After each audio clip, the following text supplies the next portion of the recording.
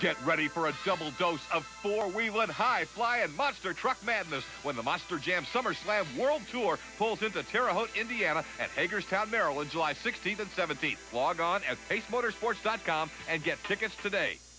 In our dragster tractors, Doug Downs is on the bubble. Want to know what that means? Here's our jargon jam. On the bubble, on the bubble. That would probably be you're the second place hook.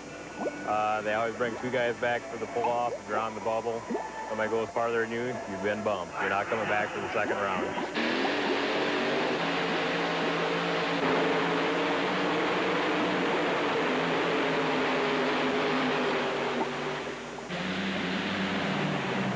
They're going to bring back the top two based on the furthest distance. So, like if you are one or two, I mean, you're on the bubble because somebody later in the class can come up and get a further distance.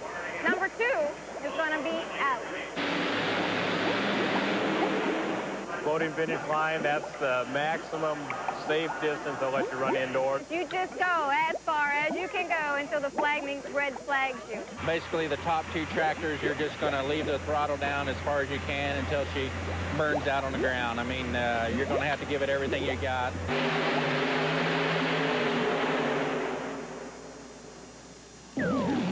There's a tractor would like to pull enough to get up on the bubble. Judy Knipstein out of Fort Wayne, Indiana. We'll see what Knipstein can do here in this tractor. You know, over the years, there have been several top female competitors in various divisions of pulling, and Judy has been able to hang among the leaders in the unlimited dragster tractors, the biggest and baddest of them all. Knipstein liable to have a conniption about that run. No, 217.75, not good enough. Nowhere close. Nowhere close to knocking Downs off the bubble. So Doug has one more big bullet to try and dodge here in a moment. But first, can't spot anything really wrong with Judy's run. The wheels come up pretty nice. She's not too high. There's a little bit of extra height there, but she looks in good shape. Just not enough power. Maybe the track may be going away just a little bit. Next up, we have a guy who, there's a shot of Judy, who is a little disappointed in what her run was. Next up, we have a guy who has a chance. Brett Berg, Arctic Cat Generators. He has done it before.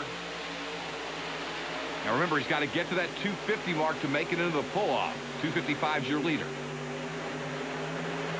Oh, a little short. Man, I thought he might have a shot, but just it bogged down on him at the end. He didn't quite have enough to reach the 250 mark.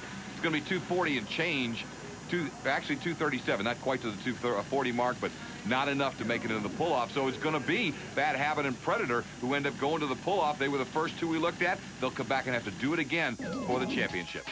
Well, there you see it. Steve Klingenberg and Doug Downs will be in our pull-off in just a little while here in Indianapolis. Coming up, we've got heat number 2 of those flying quads. Indianapolis and Houston are set to do battle.